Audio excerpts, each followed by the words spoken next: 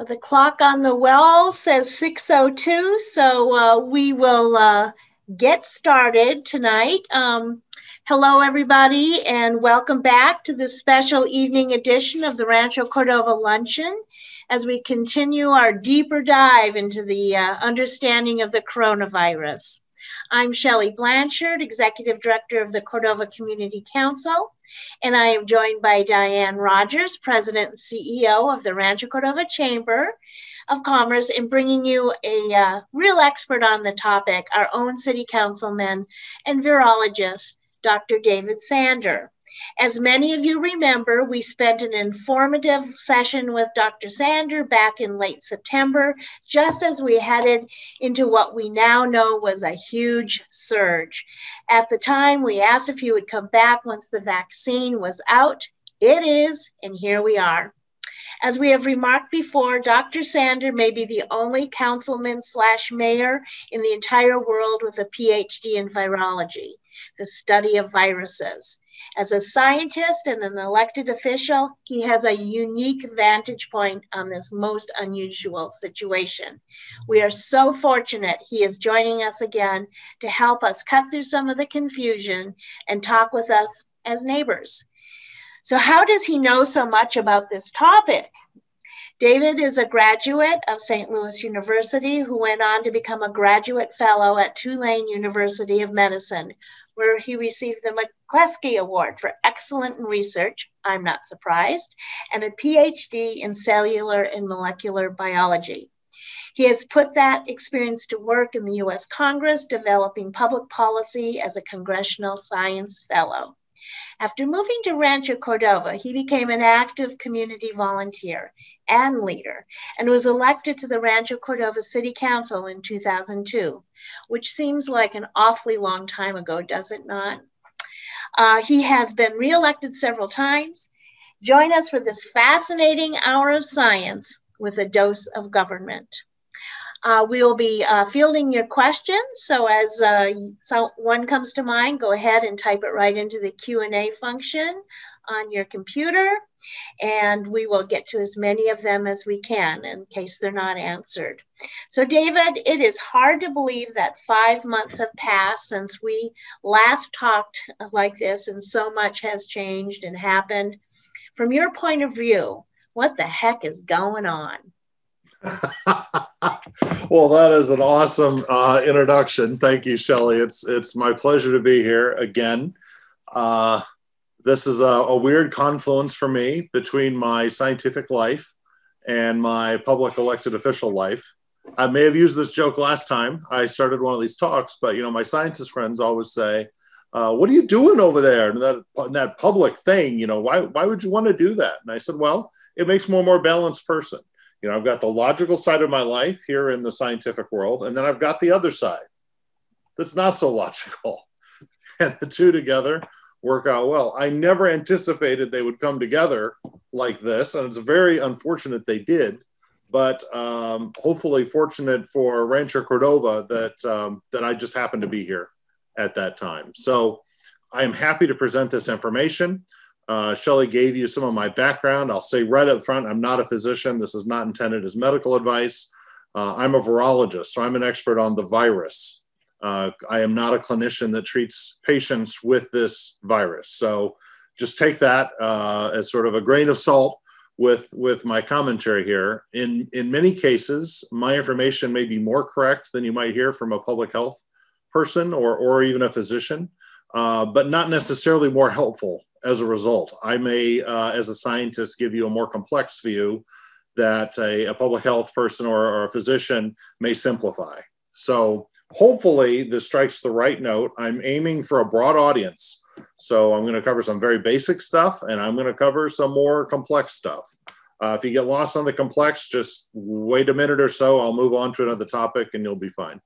But with that, I think we might as well get started. So today's discussion is going to be, first of all, what is a virus? So I have a feeling a lot of you know now, but nonetheless, let's talk about what a virus actually is. We're going to talk about COVID-19, the disease caused by our virus of the moment. I'm going to refresh you on testing and what testing is and where we are in this pandemic, and then get to the main event. We'll talk about the vaccines. That'll take probably the majority of our time together.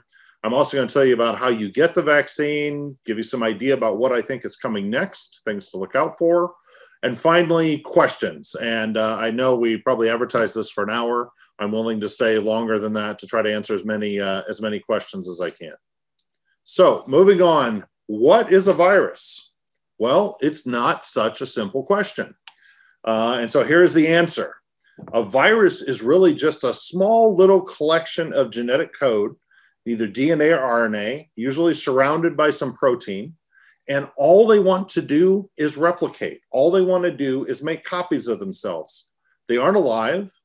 They can't consume energy or replicate on their own. They have to enter a host cell in order to make a copy of themselves. So they're not living by our definition of what's living and what's not. Now, often people will talk about killing the virus. Technically, that's not correct. It's not alive. You can't kill it. You can eliminate it. And so even I may fall into that trap. But I would challenge you, think about the virus as an inanimate object that solely seeks to replicate itself. So antibiotics, for example, work on bacteria, which are entire cells that can replicate themselves on their own, unlike a virus. Bacteria are alive, viruses are not. Bacteria are gigantic compared to viruses. Viruses are incredibly small, and only antiviral medications or vaccines work to prevent viruses infecting and viral disease. So here, there's so many kinds of viruses. I'm just going to give you a little colored picture here about a few. You can see there are 4 types of viruses I've shown here on the left. There are more types than this, but these 4 are sort of illustrative of the types that are out there. This is a fun one, tobacco mosaic virus on the end. It's a coil of proteins on the outside that's also referred to as the capsomere or the capsid.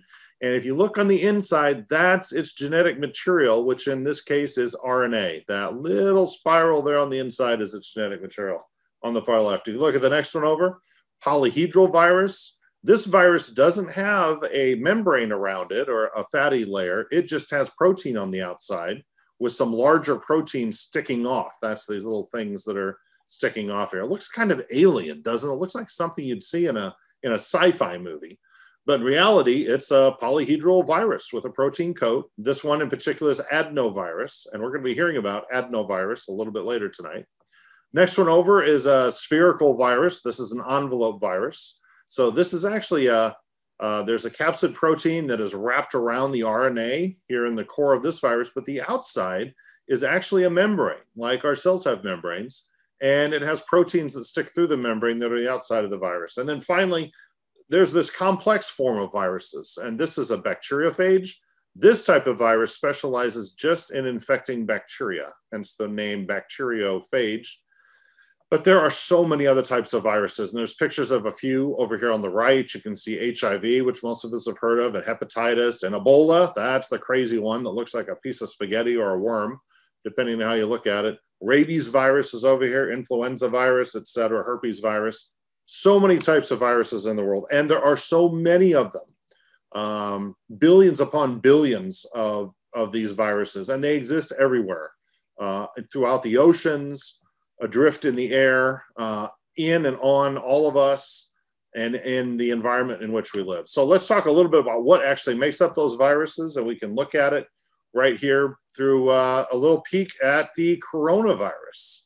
So this is our enemy of the moment, coronavirus. Now, these are pretty common viruses. We knew about them going back in the 60s, and I've listed 4 types here of coronaviruses that basically function as common cold viruses. So all of us have had probably 1 or more of these viruses. And then in recent years, though, there have been other human coronaviruses, and these are new. So MERS-CoV, which causes Middle East Respiratory Syndrome, or MERS, that's actually found in camels as the main carrier of that virus, and it is a rather deadly disease. It can kill 20% of the people who come down with MERS.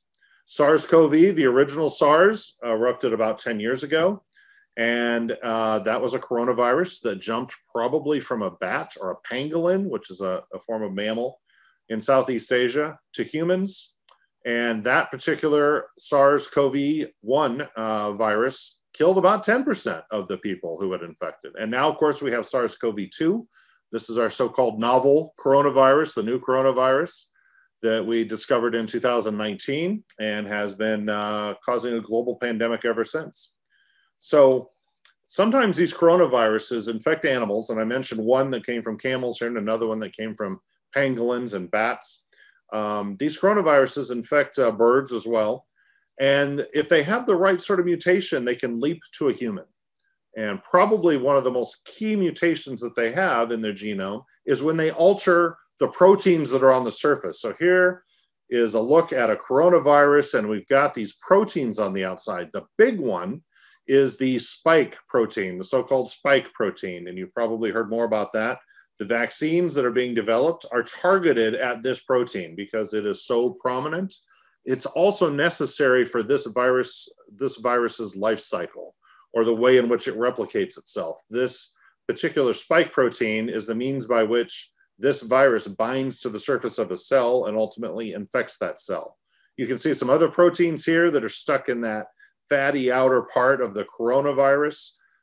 There's an envelope protein, there's a membrane protein, and then on the inside of that fatty layer that sort of protects the genome on the inside, you've got a nucleocapsid protein, and then finally you've got the RNA inside the virus protected by this outer layer and these proteins and ready to infect and take over a cell. So here I'm going to show you a very cool actual photograph of SARS-CoV-2. So this is an electron micrograph. Instead of using light, we're using electrons to make this picture. So you can take pictures of super tiny things. And here you can see why coronavirus gets its name.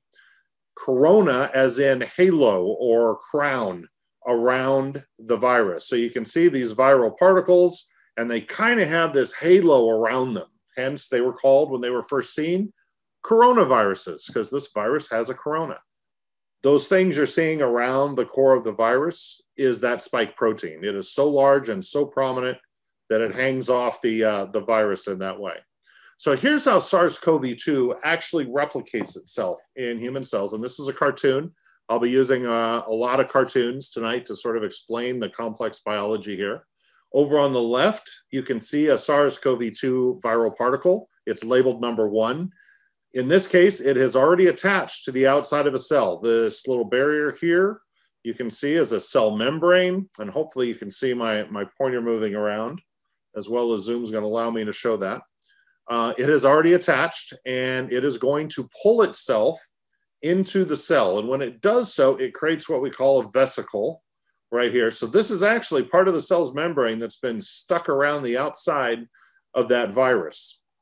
And what the virus will do once it gets inside of the cell is sort of puncture and merge with that membrane and then open itself up. And when it does open itself up and unfold in that matter, the genome, that genomic material that's inside the virus, is released into the cell. Now, this is an RNA virus, and RNA is normally found in our cells. It's how our cells send instructions, how the nucleus of our cells sends instructions out to the rest of the cell saying, make something, a protein typically. So the RNA is released from this virus, and it's an instruction that the cell will then act on, not knowing that it's not a cellular RNA.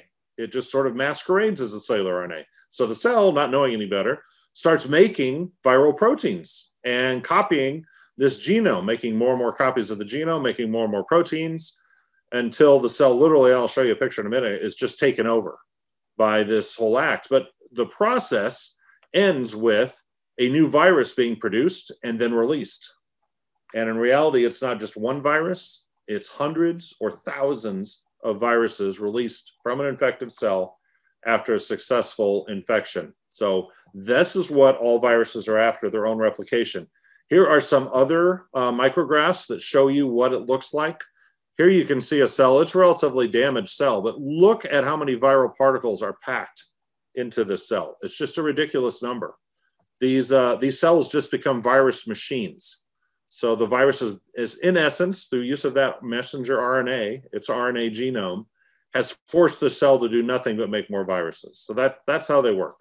So at this point, we're going to talk about something that I know is on people's minds, and scientific community has sort of been joking about this. So we're getting so many questions about variants.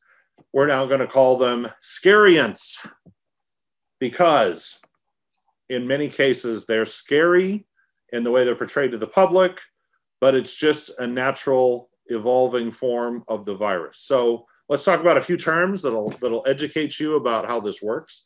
If someone says that they have a viral isolate, that means that they don't just have the genome or the sequence of a virus, but they have the actual virus. Like it's in a tube in their freezer, and they could go grow it in a cell culture somewhere. An isolate is an actual virus. It doesn't mean just the genome. If someone says a variant is simply a virus whose genome sequence is different from some other sequenced virus. So the one we generally refer to is the original sequence that was published when COVID-19 was first described in China. When it was in China, it was sequenced. That published sequence, its genomic sequence, became like the standard coronavirus, SARS-CoV-2 virus. That's its standard genome. Anything that is modified due to a mutation that normally happens as these viruses replicate themselves and make small mistakes when they do so, their genomic information changes. All those are called variants. So there are hundreds of thousands of sequences now published from viruses that have been isolated all over the world, and we can compare those and see what's going on. And so what you're seeing now is some press that's probably not incredibly accurate overall, but it is reflective of the fact that scientists are monitoring SARS-CoV-2 to see if it is mutating in a way, and if any of these variants become variants of concern. And I've listed some of the variants there. You can see a South African name and a Brazil, United Kingdom, and even one here in California.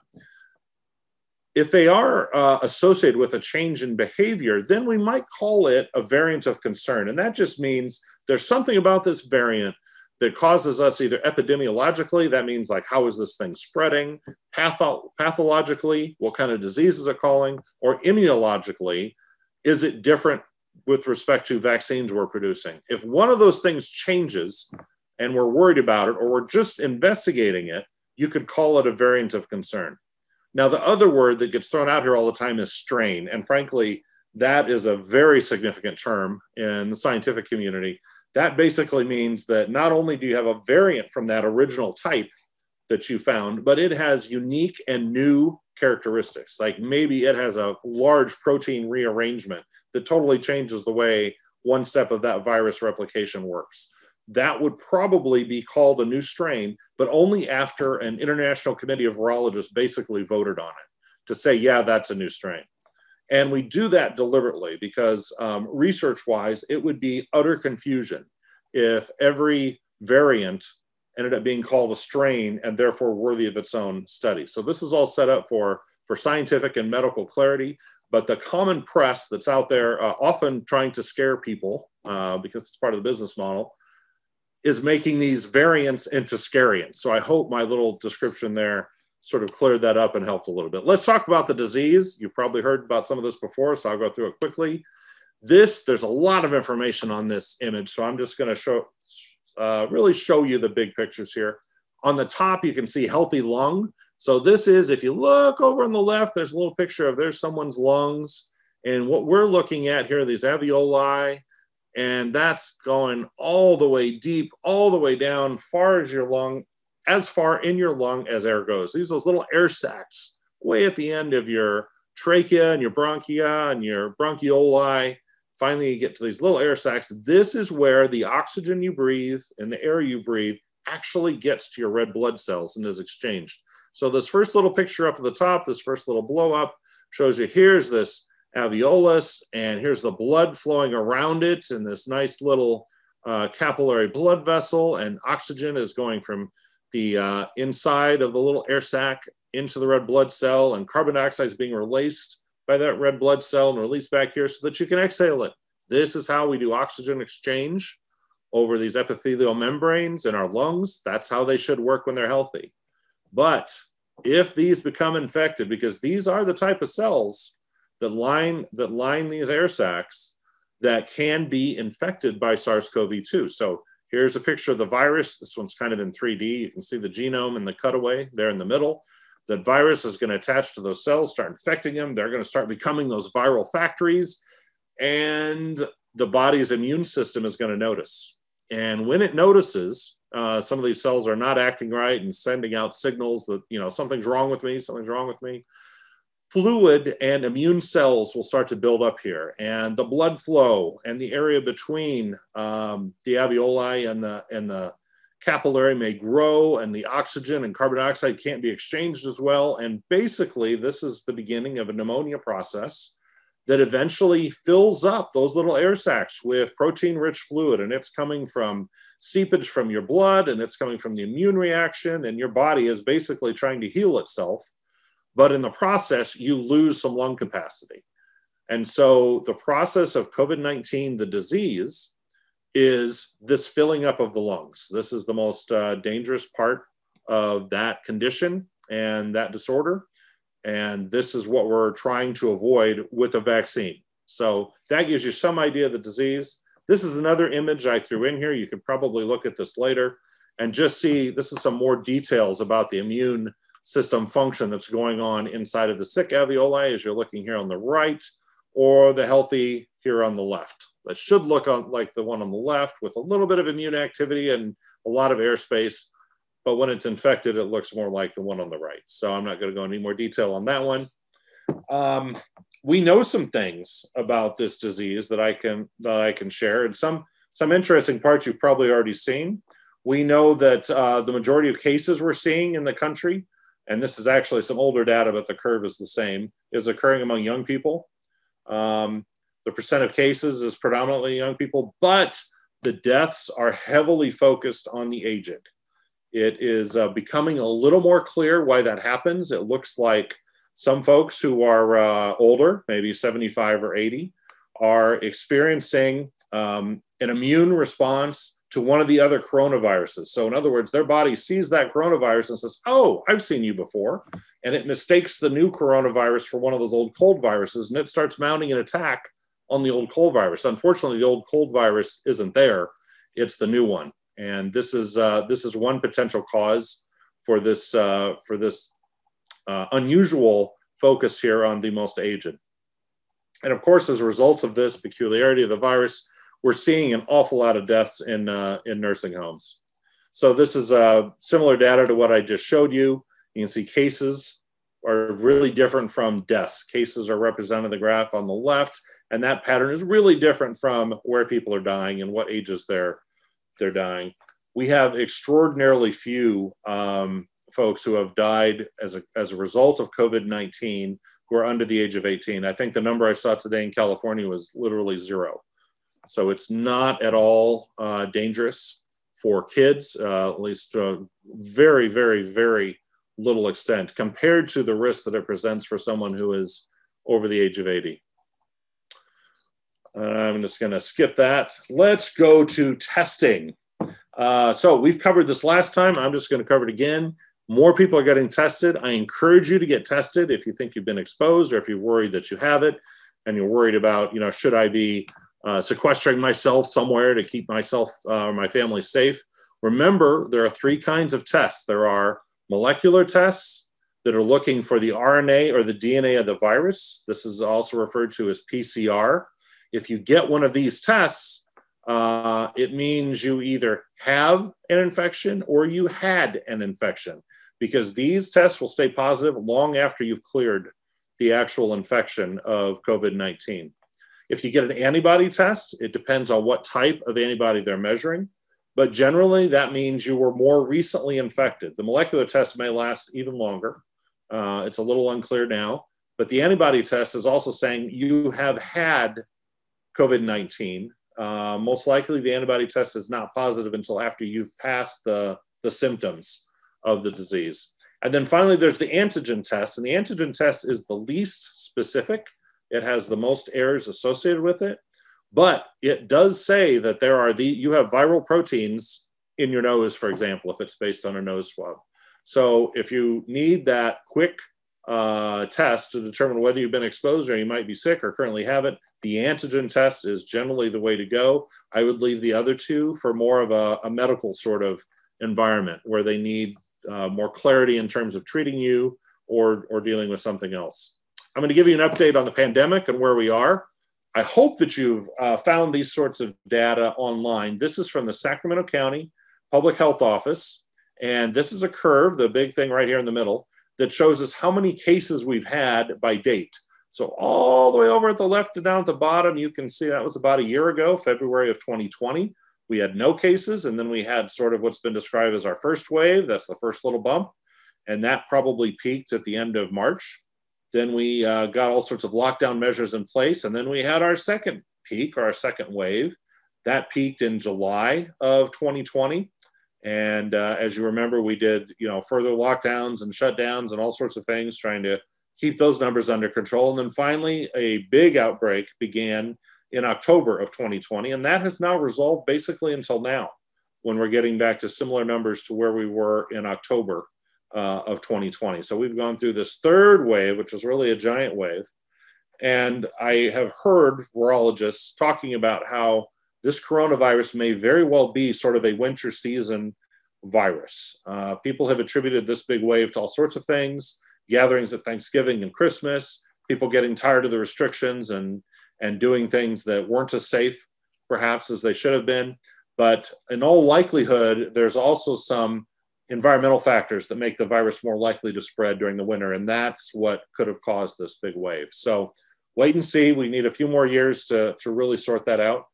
We've had about 1,400, almost 1,500 deaths so far in Sacramento County, and we've probably had 100,000 cases or thereabouts. If you look at it, you can also go to that website at Sacramento County, just look for their COVID-19 dashboard and get all sorts of additional information. You can look at cases by age. There's that same curve like I saw before, who's actually getting the virus and testing positive with it. They will also give you some ethnicity data about, are certain races getting it at a rate greater than others. And you can also get death statistics along the same line. And you can see that for whatever reason, women are slightly more likely to be diagnosed with it, and men are slightly more likely to have died by it. So make of that what you will. Here is the statewide view as of today. You can see Sacramento County, we are still in this purple zone. We have some surrounding counties that have gotten to the red, and a couple in the state have gotten to the orange. And all of us are trying to follow those guidelines with regard to youth sports and hopefully reopening schools that probably should have been reopened a while ago. But getting those things done based on the state requirements and the requirements to maintain as much safety as possible, and be aware of how this virus spreads and what things are advised and not advised. But that's available through the COVID-19 dashboard for the state of California. There are similar curves you can find there that show you positive cases. And boy, this is the statewide data, kind of looks like what we saw here in Sacramento, very similar curve. And here's a death curve also from them, which shows the number of deaths, which is still reasonably high even now. All right, let's get to the main part of the event, which is vaccines. I'm going to dive into this with a little story, and I really hope that some of you guys have heard this little story before. So the year is 1796, and I hope that some of you recognize the physician sitting there. That is Dr. Edward Jenner, and he is performing his first vaccination against smallpox. Smallpox was a disease that killed 20 to 60% of its victims. You have to think about that. You get a disease, it disfigures you the way chickenpox does, but it also kills 20 to 60% of the people who it infected. So that was a very dangerous disease. If you think about COVID-19, and our death rate in the United States now is probably under 1%, this killed 20 to 60 times as many people who were infected with it. So what Dr. Jenner noticed, and he wasn't frankly the first to notice it, but he was the first to try it in this way. He noticed that milkmaids, the girls usually who were employed to milk cows in England, were not getting smallpox. They would get cowpox, which was a disease of the cow. It would be found on the udder of the cow when they were milking. they would sometimes get blisters on their hands, cowpox, and it kind of looked like smallpox. It was just a minor infection though. And so what he found out, and based on some other things that were happening about him, is that you could take, and this may be gross, he could take the pus from the cowpox, the little liquid that's inside one of those little blisters of cowpox, and scratch it into the skin of a kid, in this case, James Phipps, or Phipps, I think his name was, maybe it was Phipps.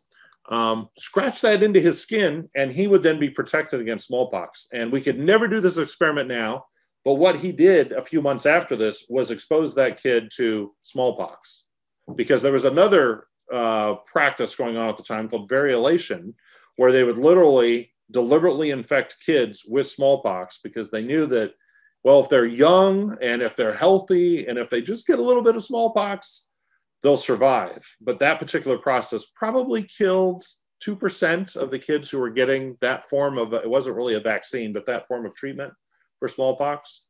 And he discovered that there's a better way. And the virus involved here is called vaccinia, rather. And that's what gives us the name for vaccines. So we have a lot we owe Dr. Jenner in this, and now we can talk about some of the things that have happened since then. So first of all, let's say, what is a vaccine? And I'm going to give you a biologist's definition. A vaccine is a biological preparation that provides active acquired immunity to a particular infectious disease. So it's something biological that we give you that causes your immune system to recognize and be able to fight off a particular infectious disease. So vaccines typically contain agents that resemble the microorganism and are often made from weakened or killed forms of the microbe. So in that example I just gave you, he was giving one form of a virus from the cow to protect against the more dangerous form of the virus that was in humans. And the one conferred protection to the other. That's a vaccine by this definition. So then the next question is, well, what is immunity? You just said immunity. Well, in biology, immunity is the capability of a multicellular organism to resist harmful microorganisms. So a multicellular organism is anything with more than one cell. We certainly qualify. Everything we'd call an animal, or frankly, even a plant, qualifies as being multicellular. So in biology, immunity is the capability of those more complex organisms to resist harmful microorganisms like fungi or bacteria or viruses. So immunity usually has both very specific, in other words, focused means of fighting those microorganisms, and non-specific components. So if you look at the organs of the immune system over here on the left, you're going to see tears. That's non-specific. That just sort of cleans your eyes, and any microorganism gets into your eyes, helps wash them out. It has skin listed because your skin is a barrier against letting microorganisms into your body. It has mucus listed because all of our alimentary canal, from our mouth, our nose, our lungs, all lined with mucus as a form of protection against those same microorganisms from getting into our body. So all those are part of our immune system that are not specific. They just fight any kind of microorganism. But we also have specific components, which are things like antibodies or immune system cells that are specifically designed to go hunt out those microorganisms or their infected cells and kill them off. So we have specific and non-specific part of our immune system. So let's just go through some very basics of how a vaccine works and how we develop immunity. So this is a great series of images here from Nature magazine, which is probably the premier science publication in the United Kingdom. And I've just sort of cut this up into little pieces so it's understandable.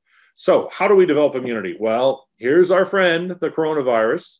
And you can see there's its spike protein and some other proteins, its membrane protein, and there's its genome, the RNA on the inside of it in this cartoon. And in this cartoon, this coronavirus is about to infect this cell. So it gets into the body, it's inhaled in a droplet, whatever. And it finds a cell that has the right kind of receptor on it, this ACE2 receptor. That's the kind of receptor you're going to find lining your lungs and your nose and other places in your body. So that virus finds there and it latches on. It latches on with that spike protein to the ACE2 receptor. So it's now bound. And as we continue on with the story here, it enters the cell, sort of as I showed you in that replication cycle earlier. It enters the cell, and there it is in that vesicle that I described, and it ruptures. It manages to rupture that vesicle, and out comes that RNA, out comes that genome, and there it is in the cell, and the cell immediately says, hey, those are instructions to build something, and the cell follows the instructions and ends up building parts to make more viruses. And this is where the cell is basically taken over by that virus. And sure enough, the cell starts assembling more viruses here by number 4 and a number 5. There we go. Now we're releasing new viruses out into the body to infect yet more cells and make yet more viruses. So this is what the virus set out to do. And in this cartoon, it has achieved it. So the question is, where's the immune system come in? So here we go. Here's the immune response. Well, one of the things that's going to happen when that cell becomes infected is it may notify by releasing certain chemicals or hormones proteins that will notify the rest of the body and specifically the immune system that I've got a problem. There's something wrong with me. I'm sick. The cell may even choose to die as a result and sort of spill its contents. All of those things lead to inflammation or immune response. And this is showing you one form of it. So here we have an antigen presenting cell, I call it an APC, and that cell is part of the immune system, and it comes along in this situation and says, hey, something is not right. I'm seeing something on the surface of this cell, or I'm seeing these viral particles that don't belong here. That is not part of my body. So it takes those viruses and it takes apart the proteins and it puts them on its surface, and it then bumps into other parts of the immune system. In this case, it's called a T helper cell. That T helper cell basically memorizes what that thing looks like, what that protein looks like that this antigen presenting cell is showing it. So the antigen presenting cell has picked up that virus, tears it apart, and it starts showing off, hey, here are the parts to it. The T helper cell says, oh, okay, I got it. That's a part, that's a problem. And it does two things. These T helper cells inform other cells called B cells to make antibodies. I'm sure you've all heard about antibodies. Antibodies are these little Y-shaped proteins, and they are specifically designed to latch on to something. And your body, in this case, these T cells, these B cells are deciding what exactly they're going to attack and latch onto. And then these B cells make a bunch of antibody that are specific for that particular protein. It's probably something on the surface of this virus, and it creates those antibodies, and they surround the virus. You can imagine it that way. You can also imagine them blocking the adhesion of that virus to other cells. That's one arm of the immune system. The other arm of the immune system, again from the T helper cells, tells something called cytotoxic T cells. And I should mention, I'm simplifying things here just to make it more understandable. This is an extraordinarily complex cascade of events. But these cytotoxic T cells actually go on the hunt for cells in your body that have been infected with something that doesn't belong there. In this case, it would be SARS-CoV-2. So these cytotoxic C cells, having learned from the T helper cell what the problem is, go looking for that. And if they find a cell that has that problem on it, they kill them. Now, over time, the body will beat out, the virus. Let's assume there's a positive outcome. And we do not keep making the same level of antibody forever because we have these wonderful adaptions called memory cells, where some of these B cells end up being memory cells, and they remember, if I ever see one of those proteins again from that coronavirus, I know which antibody to make. And so we have those long-lived B cells that hang out in our body. Basically, for every microbe we've ever come across, we probably have some B cells hanging out in us that remember how to fight that. Our level of antibody will go down because those microbes aren't around anymore. But if they show up again, these B cells will snap back into action. They'll make a bunch of copies themselves and duplicate themselves a lot and start cranking out the antibody again. They're pre-programmed, basically, to fight whatever they learned the first time. Same thing for these cytotoxic C cells. We get these long-lived memory cells that will recognize the virus, and they can hang out in your body for months or years. And this is what is the basis for specific immunity. It's those long-lived cells. When they're active here, that's during the disease process. But as soon as that's over, we're into the memory zone. So this is the goal of a vaccination. to give us all these memory cells so that if we ever see that pathogen again, that microbe, our bodies will be ready to snap into action and produce antibodies and cytotoxic cells and fight that infection so that we don't actually develop a disease. I think I'll skip that. We have developed so many vaccines. This is a list I actually got from the CDC today.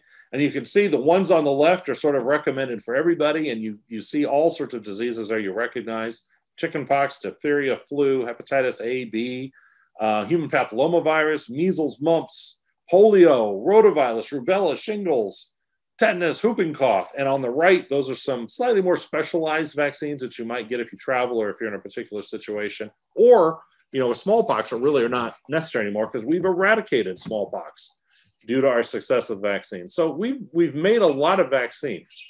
And we can even see how effective our vaccines are. This is from a pretty current publication from the CDC. And you can see a list here of diseases: smallpox, diphtheria, measles, and the number of annual cases or morbidity you would have seen in the 20th century. So just in the 20th century, for example, we could see 30,000 cases of smallpox a year. And now in 2016, how many cases do we have a year? 0. The vaccine is that effective. Same thing for diphtheria, 21,000, 0. Look down here, polio, paralytic polio. 20th century, we might see 16,000 cases a year. You imagine 16,000 paralyzed kids a year? Current number, 0. The amount of positive effect that vaccines have had on our lives is massive and probably overlooked. I mean, many of us have lived our entire lives not worried about anything on this list. So a lot of these diseases are just about eliminated. Polio and smallpox is eliminated worldwide. Polio is about to be eliminated worldwide. All right, so let's talk about different types of vaccines, because there are a lot of ways to give or to create a vaccine and to give it to an individual. So this is a complicated chart, and I'm going to go into each one of these a little more specifically in describing different kinds of vaccines. So first up, you can see a nucleic acid vaccine. So this kind of vaccine just contains the genome or part of the genome, usually just a focused part of the genome of that microorganism. It's made of DNA or RNA. RNA are the ones that we're going to focus on today because that's what we've actually developed. And these are really quick and easy to design. I think the Moderna RNA vaccine that's out there now was literally designed in about 48 hours after the sequence of SARS-CoV-2 was published. So they can really be designed quickly. This chart says they've never been done before, but now we can say that's a little out of date because it has been done before. We have 2 RNA vaccines, excuse me, that are out there and available. Now, there are other ways to make vaccines, and frankly, some of these are messier.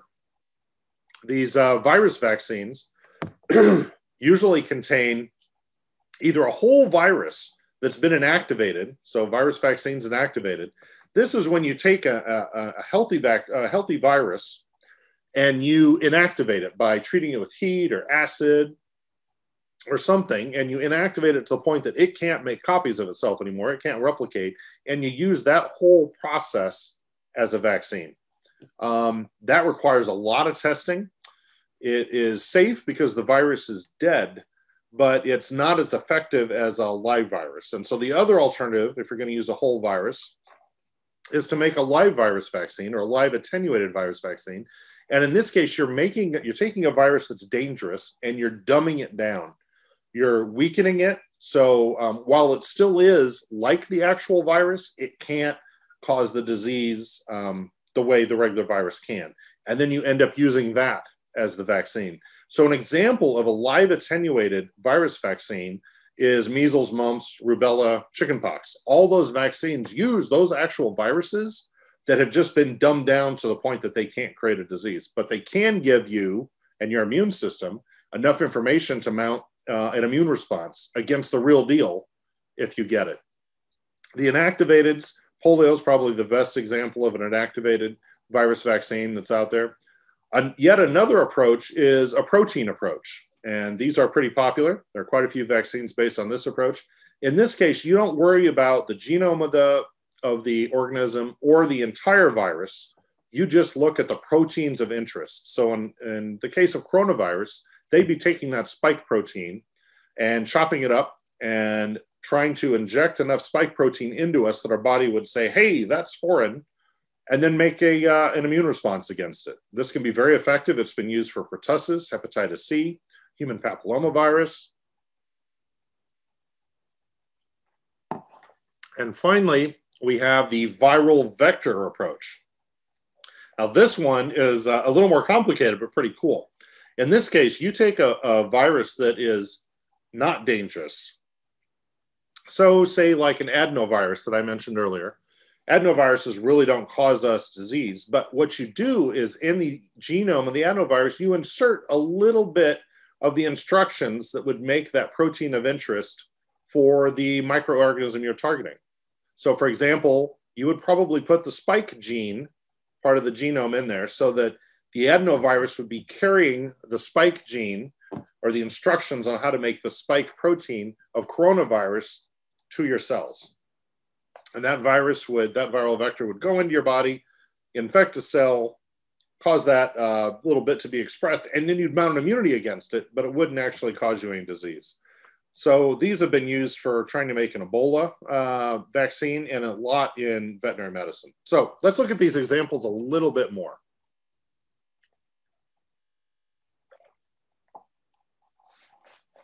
First up, we've got the nucleic acid vaccines, and these are definitely the hot vaccine of the moment.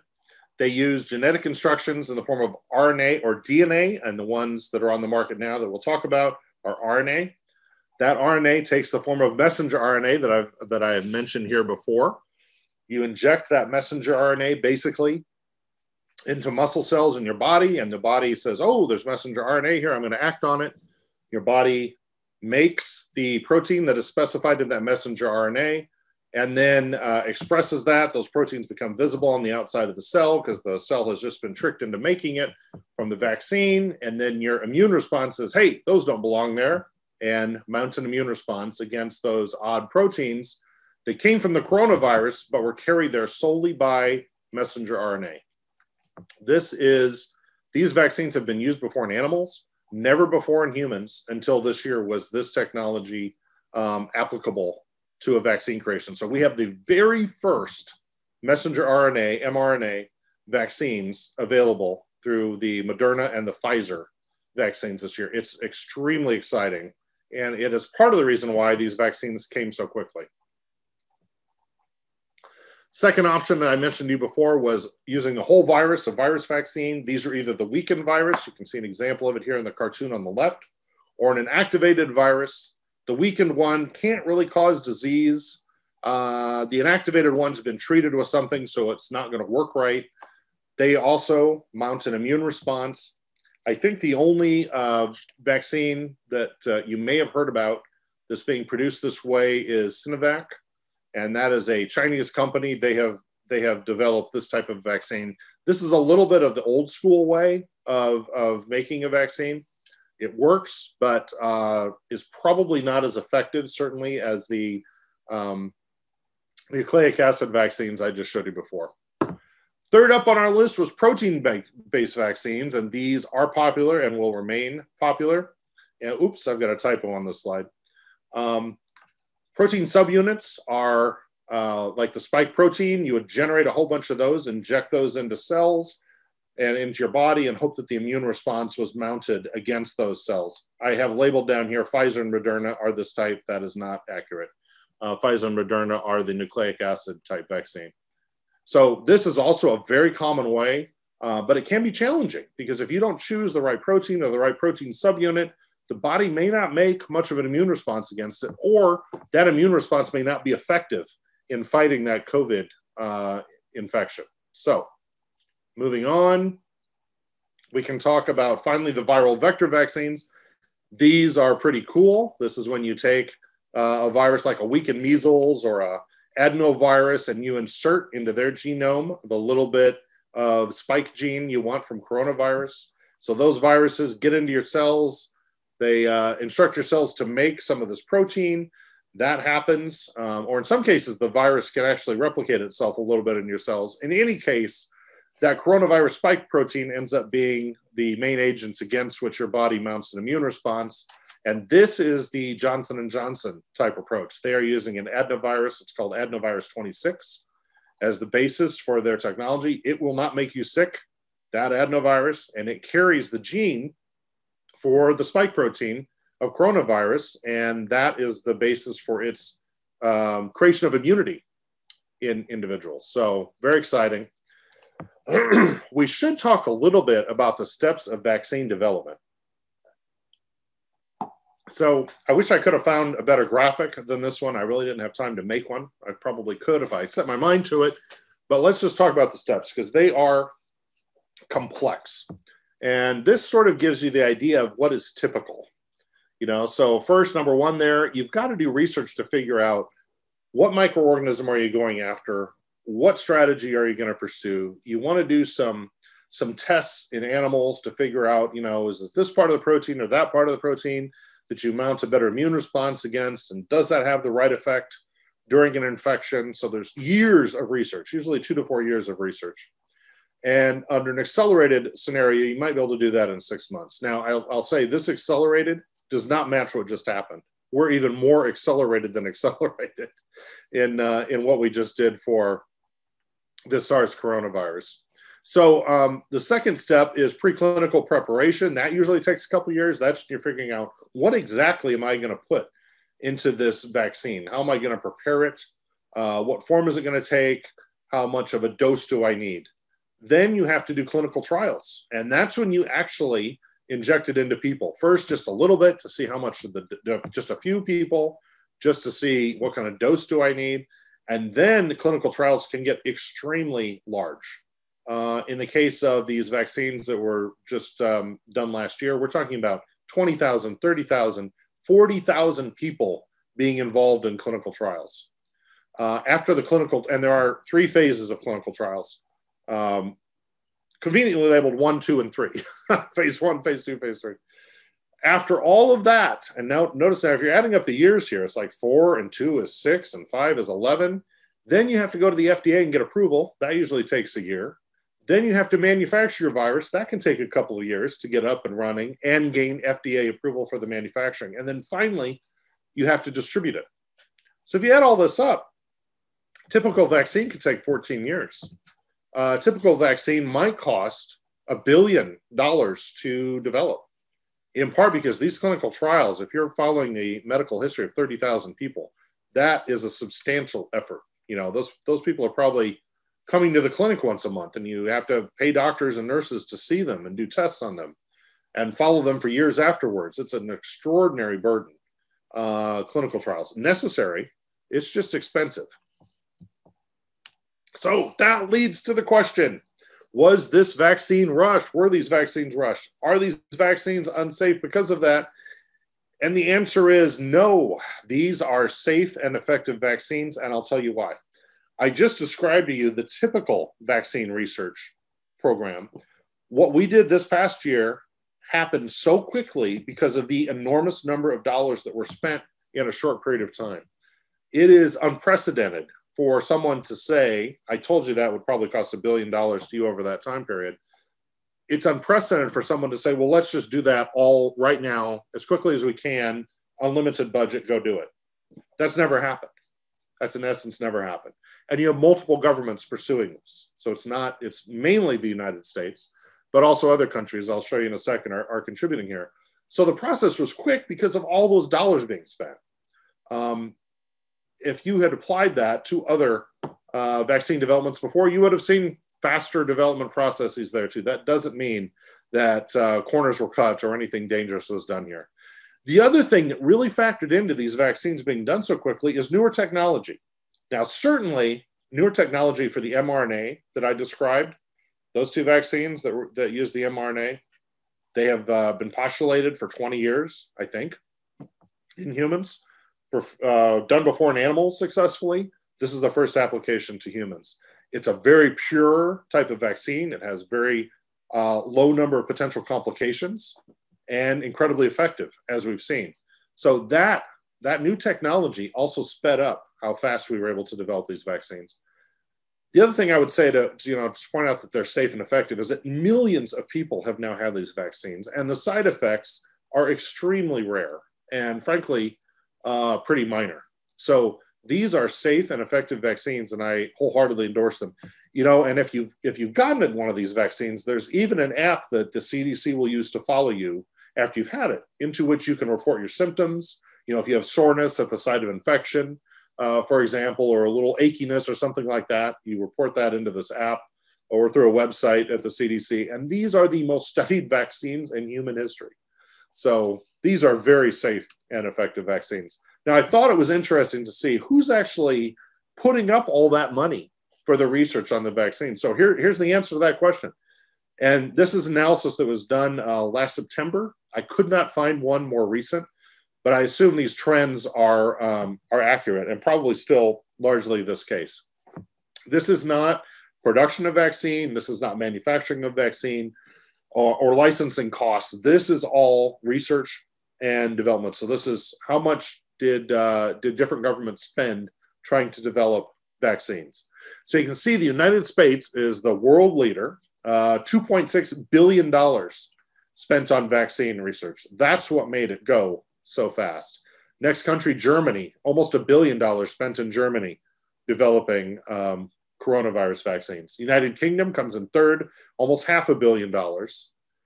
Norway, I'm not sure why Norway shows up so high on this list, but there they are, 214 million, followed by the European Commission. As you go down the list, China's way down here, only 141 million. Of course, they've only got, I think, the one vaccine under development. That may have something to do with it.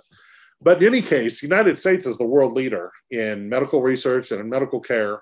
And in this case, you can see the amount of resources we're able to pour into research and development, and in a successful way. So that was a question about, are these vaccines safe? There's also a lot of questions out there about immunity and herd immunity, and what does that mean? So I've got a little graphic here, and I hope it works. I hope it works through Zoom. This is a little demonstration of herd immunity. Now, basically, what herd immunity means, and there's a lot of controversy and confusion about it. Herd immunity means so many people have been vaccinated in a population that the virus really doesn't have any new victims to go to, that it can successfully replicate itself. And so it's sort of stymied in the spread. So as you look at this chart here, you can see in the upper left, no one's been vaccinated in this particular case. And hopefully when I hit play here, you'll see the virus spread. And then you've got in the center top, 25% vaccination, 50% vaccination, 75% vaccination here on the bottom left, and then all the way bottom right, all the way up to 95% vaccination. So in this particular case, that darkest dot, that darkest colored dot there, that's the infected person. The blues, everyone here in the upper left, for example, that color is the unvaccinated. And then finally, the last color here, that is the vaccinated, or the people who can't be infected. So if I hit play, let's see how the virus spreads from the dark dot to the blue dots. There you go. You see it spreading like crazy. And I'm going to pause it right there. So this is an example of a situation where no one's vaccinated and the virus can just spread to everyone. So it does over time. And, SARS-CoV-2, COVID-19 is not spreading this fast, but given enough time, it would look like that. And then look at the gradations here. 25%, 50%, 75%. Boy, we have really slowed down how many people have gotten this virus. I like the little lines there showing how it spread from person to person. 90%, almost no spread. And the 95%, I think it infected one person that it had access to. That's how herd immunity works. Not everyone, not 100% of people need to be vaccinated in order for the entire population, by and large, to be protected from a given virus. And that's important because some people can't get the shot. They can't be immunized for whatever reason. Maybe they have another medical condition. Maybe they're immunocompromised. But that means the rest of us need to be immunized and to have immunity to protect those who can't be immunized. because otherwise they could succumb to the virus. There it goes again. That's really cool. All right. Herd immunity thresholds then are the question. What percent people do you have to have vaccinated in order to get that herd immunity and be able to protect all those folks? Well, every disease, every virus, you can assign what's called a basic reproduction number. In other words, how likely is that thing to spread and infect someone else? And you can see the numbers here on our chart go from like 1.5 all the way up to 18. Well, measles is kind of a renowned spreader. You know, there's a story about an individual walked through an emergency room and the individual had measles. They walked through all the patients in the emergency room and out in the waiting room. And over time, 95% of the people in the waiting room got measles because measles just spreads like crazy. That virus is perfect for spreading. It's ideal. So its reproduction number is really high.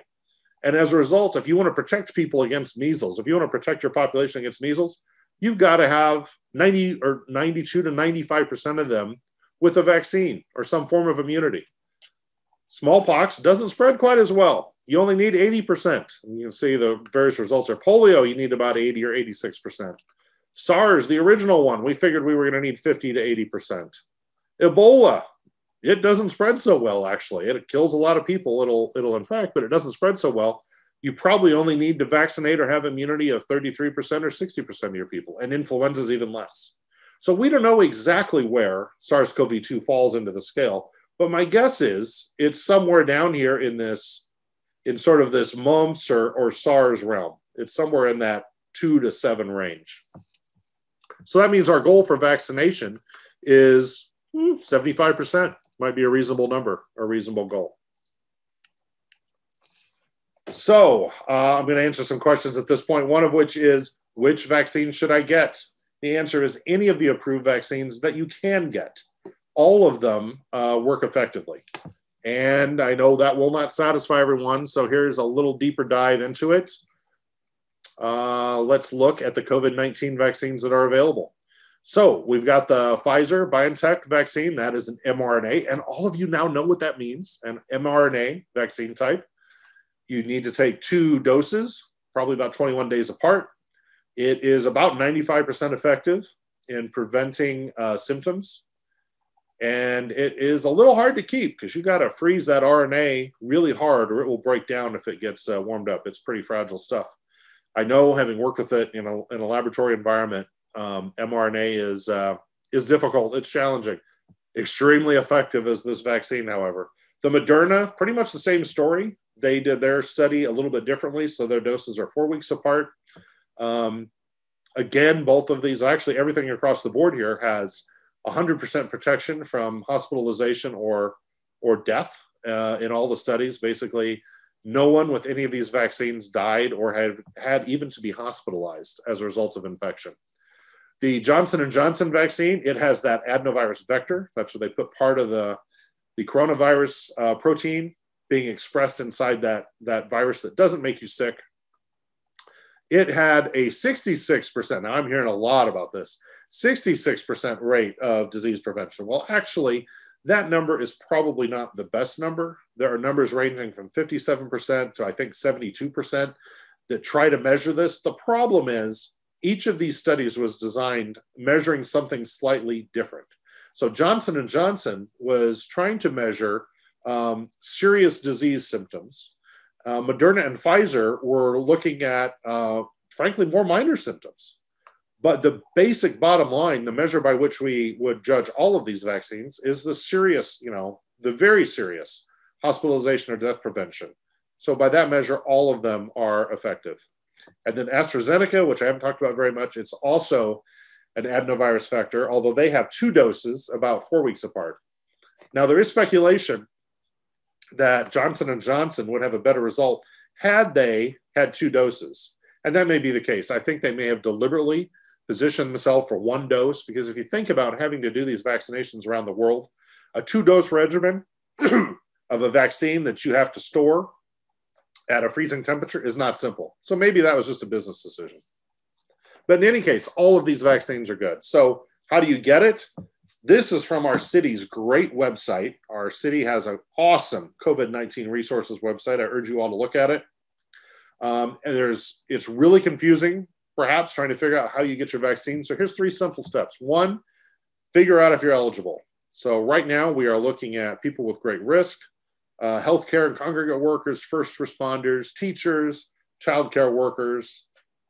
If you are eligible to receive the vaccine, then you can go on to the next step. And over time, that age limit, that 65-year age limit will drop. So number 2, if you're eligible, then stick with your healthcare provider. You know, if you're a Sutter patient, stick with Sutter. If you're a Kaiser patient, stick with Kaiser. Call your primary care provider. Or you can go sort of out of that system and look to the local pharmacy. So if you're eligible, stick with your own healthcare system, or maybe, you know, look outside, go to the pharmacy. You can register with the state, you can register with the county, ask to be notified. I think all of those things work. And if you aren't yet eligible, sign up. It's myturn.ca.gov. They will let you know when you are eligible. And you can even get email updates from the county about when your age group is going to be eligible. So here's the summary again. And all of this information is, as I said, available on our great City of Rancho Cordova website about vaccine information. So what's coming next? This is where I predict a little bit of what I think is coming around the corner. This vaccination campaign we're in is going to go on for a while. California had announced that we might get to healthy adults age 20 and up by August. I think they've now moved that up to July. And I just heard, was it today or yesterday, federal government's now estimating they may have enough vaccine by May to vaccinate everyone. I think that was adding a second producer of the Johnson & Johnson style vaccine, that they may produce enough doses by May to vaccinate everyone. So that's great. A little nuance a lot of people don't know yet is we don't have vaccine studies for kids. Those are undergoing tests right now. The vaccines that have been produced have been approved for use in kids either 16 or older or 18 and older, depending on the vaccine. So we don't have anything for kids under 16 yet. Now, the good news is, as I mentioned, there's not much illness there.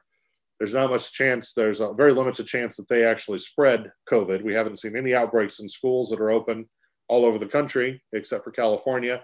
So, you know, they are not at great risk, but also we don't have a vaccine for them yet, and we will need one. Finally, you're going to be hearing more about antiviral drugs and therapies. So that's what I think is coming next. And of course, our old advice still matters. Wash your hands, wear a mask. I could joke about 2 masks, but I won't.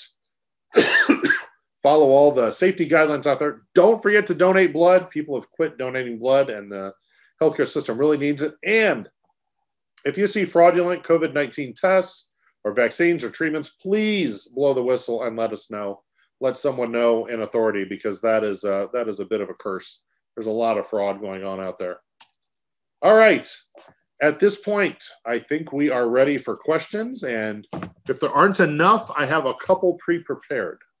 I don't know, Shelley, if you're going to join me. There's certainly some questions out here, David. And so I'll go ahead and start kind of grouping some together. For example, Cliff and Lucille have both kind of asked the same question.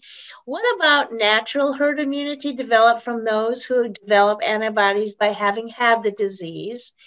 And what is the estimated prevalence of asymptomatic persons in the US who never showed recognized symptoms of the infection?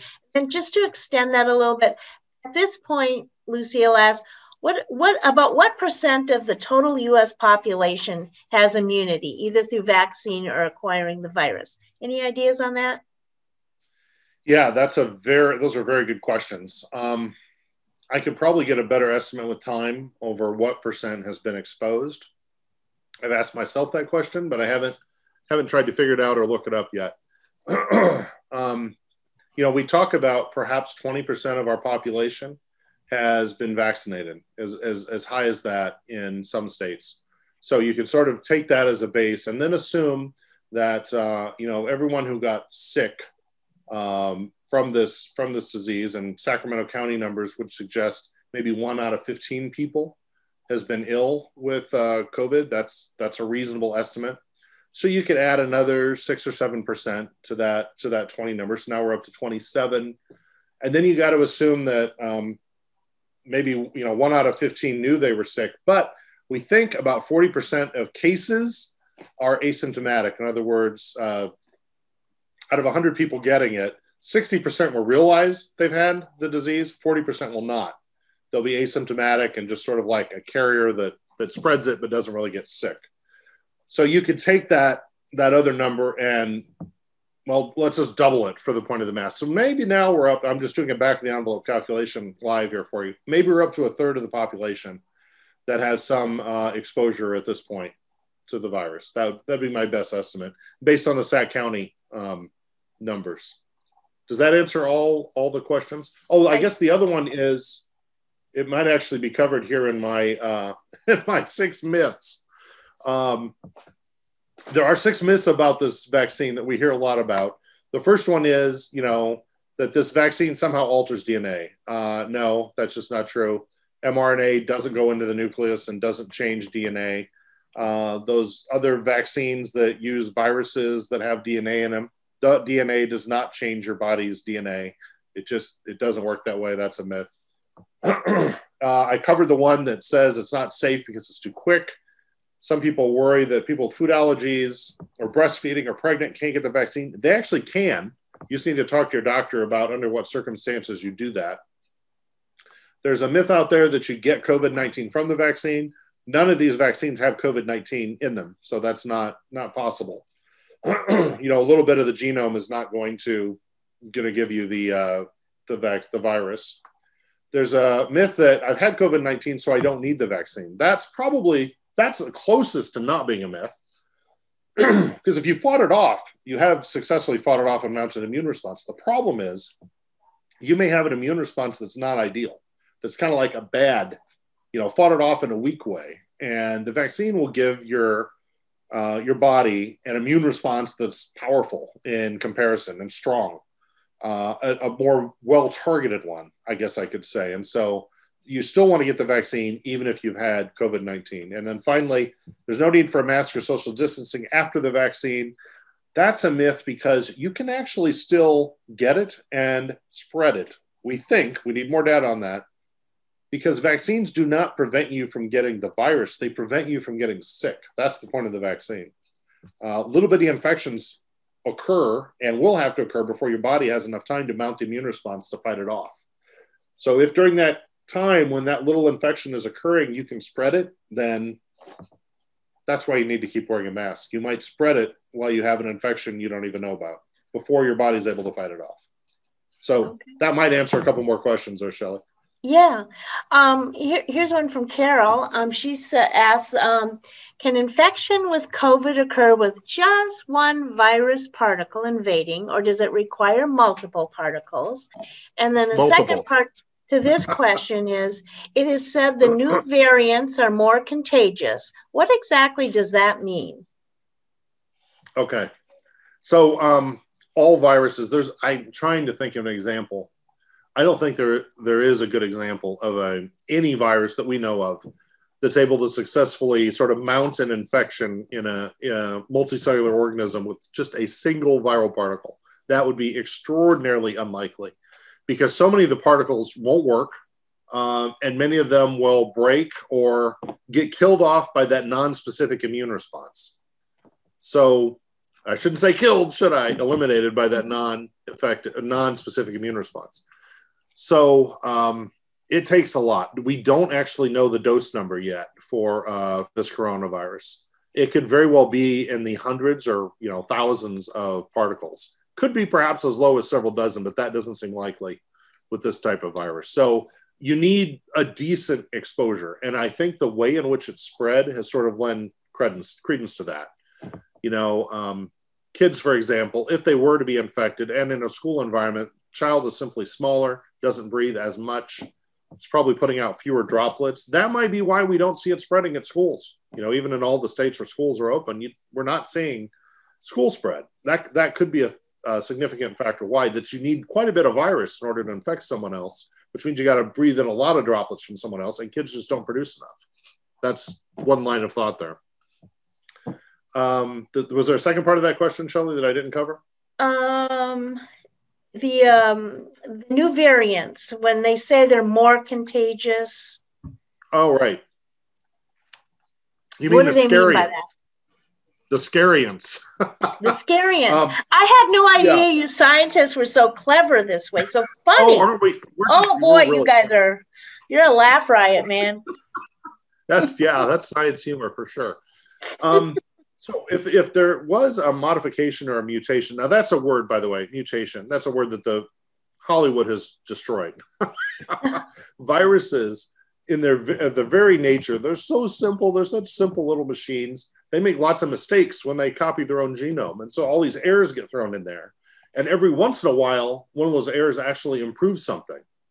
But all of those errors are mutations. So mutations are just like a constant normal thing among viruses. And some viruses mutate lots more than others. Coronaviruses actually are probably one of the least likely to mutate viral families. They have a lot of extra machinery that tries to replicate accurately. So they don't mutate as well as other viruses. But because it's such a worldwide pandemic and there's so many viruses out there, odds are some of them could find an improvement in one of those mutations. So if we do have a variant of concern that is spreading more rapidly than something else, what's probably happened is that something very slight has changed on that, maybe, let's say, the spike protein, that makes it a little bit stickier to its receptor, or a little bit more likely to be able to initiate that process of pulling into the cell, or a little more likely to avoid one of the other non-specific immune barriers that your body puts up. So there's probably just some slight little modification. And in these cases, these variants, you've seen them in South Africa, now in California, in the United Kingdom. It looks like from the original data, and again, this could be wrong because science is constantly in an updating process. It looks like they're able to spread a little more rapidly. So I'm speculating on what that might mean based on where those known mutations are that led to that variant of concern. But that's one example of how it might work. You're going to love this next question, David. It comes all the way from the land of Lincoln, from your mother. Oh, no. If one has had COVID-19, are both doses of vaccine needed? Some people have had the disease and one dose of the vaccine, which made them ill. So in other words, does having the disease act as like your first dose, kind of? Yeah, not really, because your own body's response to the virus is probably not the same response that the vaccine's going to teach your immune system.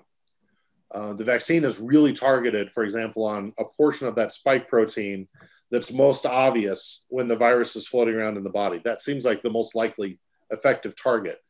And your own immune system may have found a way to, design antibodies to attach to that virus, but it's not as effective as what the vaccine would give you. It's possible you have a response that's more effective than what the vaccine would give you, but it's just sort of a roll of the dice. You don't know. Right. And so as a result, even people who've had COVID-19, we still urge to get the 2 shots. And I will caveat that a little bit. There's some early data now out of Israel that suggests that 1 shot of the mRNA vaccines give you 85% protection, which is pretty remarkable. But we don't know that to be the case yet. That will require more research to figure out. So the best advice right now is, even if you've had COVID-19, still get both shots if you're going after those mRNA vaccines. Wonderful. I'm looking that it's 7:21, so we've kept you a little longer, but here's a really thoughtful question that maybe this is a good way to sort of wrap up. And that is from Rick, and he says, should we expect a new unknown virus in another 100 years? In other words, are we going to go through this again? Well, the scary part of this is that this is our 3rd new coronavirus in the past dozen years. We've had MERS, the original SARS, and now SARS-2. The likelihood that this could happen again, not necessarily with worldwide pandemic, but another coronavirus erupting, is pretty significant. And I think the way to protect ourselves against that is to invest in research that would develop either antivirals or vaccines that would protect us against more coronaviruses. Such things have been possible, but no one's really ever put up the money to develop them. We could have, for example, better vaccines against influenza. We could have better vaccines against coronaviruses. And we just haven't put up enough resources to do it. You've seen now what we can do with those resources in a year. It's pretty remarkable. I would think that with the application of a few $1 billion, we could probably come up with the means of fighting a lot of potential damaging coronaviruses that might show up in coming years. There's no reason to think that the rate will decrease because humans continue to impact, bat species that are all over the world, and bats who migrate, thousands of miles potentially. So, that contact, and that appears to be the main reservoir for coronavirus. Those incidents are going to keep happening. So it may not, the next one may not be one of these big pandemics. We certainly hope it isn't, but we should prepare as if it might be. That would be my advice. 2 quick wrap ups, and then we're going to let everybody go and put their masks on and do whatever they do to stay safe. But first of all, I'm gonna combine these, David. Sandy's asking, is there a waiting period to get the vaccine if you've had the virus? That's a good question. And then from Jim, this is an opportunity to, I think, underline what you said earlier. Jim asks, he says, we have received both of our vaccine doses. A vaccine is better than no vaccine. An EMT would probably not want a defibrillator that is 72% effective. So why would a person want to be stuck with a vaccine that is only 72% effective? It depends what 72% effective means. Is it 72% effective at keeping you from serious symptoms? Because that's how it would be reported in a vaccine study. But if you saw the next line on the chart, it was what percent of deaths or hospitalizations were prevented, and that was 100%. So, these are complicated studies with lots of different measures, and often it's like apples and oranges and bananas that they're measuring. Don't let that 72% number or the 95% number really sway your decision. The next line down that says how many hospitalizations or deaths does this prevent, 100%, that's what we're really after. And then you can, if that's still not quite enough for you, think in terms of herd immunity. If enough people, let's assume we only had a vaccine that was 75% effective at preventing death, right? So still 25% of people would. If you had enough herd immunity, you could still stymie the virus and stop its spread. It's just a question of how many people are vaccinated. Don't let the perfect or the perceived perfect be the enemy of the good. Well, that's good advice. We've probably taken everybody's time, and we could probably talk about this all night. It is the story of our lifetime for sure.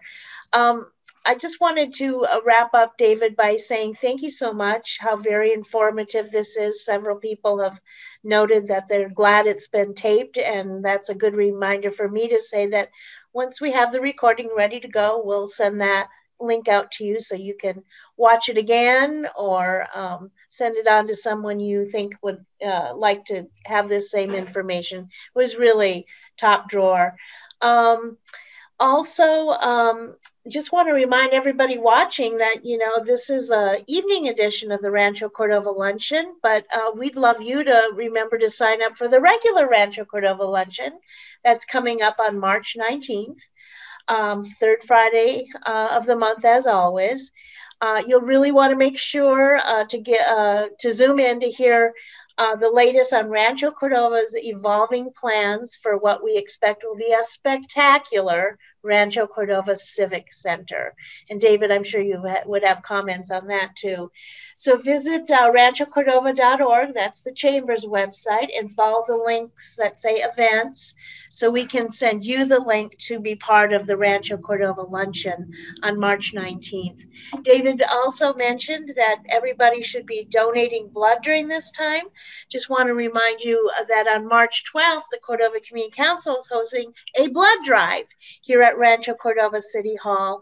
If you need a link to make an appointment for a blood drive because you don't get our email, I can't imagine there's very many of you left. We have an awful lot of you on our email list, but we would certainly welcome you and encourage you to sign up for some of the spots that are still left on March 12th. The blood drive will be here in Rancho Cordova City Hall, and they do encourage reservations, but if you want, you can walk in and they can usually handle it. And so with that, Diane Rogers from the Chamber, is there anything you need to add to this before we let David go? I'll just say that my appointment is at 3:30 next Friday, so I'm excited about having the opportunity to give blood and do that good thing. David also mentioned, well, it's not related to the virus, that there's a lot of fraud out there. So I just want to urge everyone to be extraordinarily careful about phone calls that don't sound right or letters that don't sound right. Please be diligent. And when the new checks and things start coming, you're going to get a whole surge of this. So I did put in the chat that if you contact the Federal Trade Commission, that they have a lot of good information. But I just know this is a good audience, that it's a lot of you out there today, and we're very grateful. So just be very, very careful of the fraud that does take place. Don't want to stop on a downer, but just want to be really careful out there.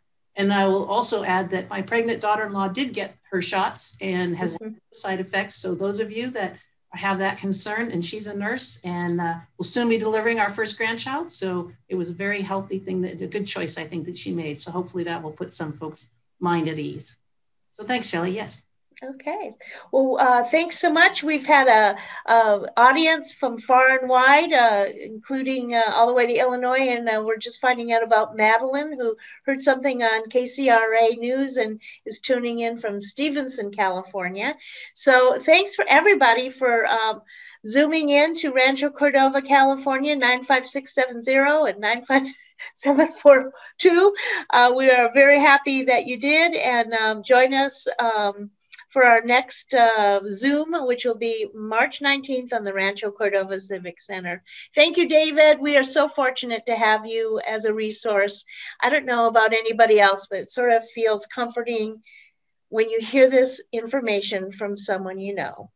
So with that, I think I'm going to say good night.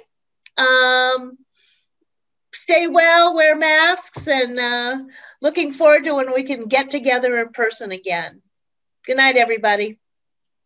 Thank you all.